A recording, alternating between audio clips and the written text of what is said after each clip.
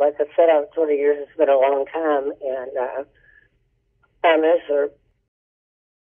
Shelly Meadors would be 35 years old if a hit-and-run driver had not traveled up onto the sidewalk she was standing on 20 years ago and struck her and a friend as they waited to cross Highway 98 in Destin.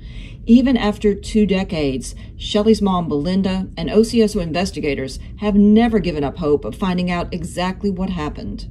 We've received several tips over the years, which we have investigated, and unfortunately they haven't panned out. However, we know that somebody knows something, and that person has yet to come forward with the information that we need to close this case.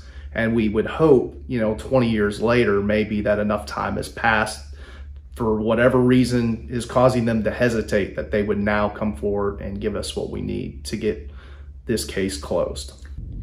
On the 20th anniversary of Shelly's death, Belinda's focus is on forgiveness, but still hoping to learn the who and the how behind her loss. Yes, I do.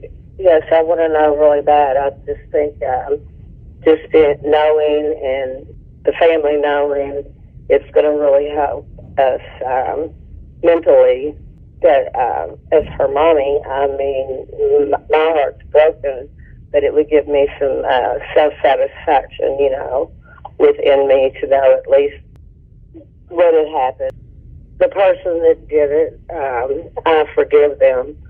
I never wanted to see anybody go to prison or jail or anything. I just wanted them to maybe speak out about the accident and what the consequences were, you could say. We just, more than anything, are looking to give her and her family some peace after all this time. Okay. If anybody knows anything, if someone was there in the middle of Destin at that time and saw something or knows something, to come forward and talk to us. We're willing to listen and not pass judgment.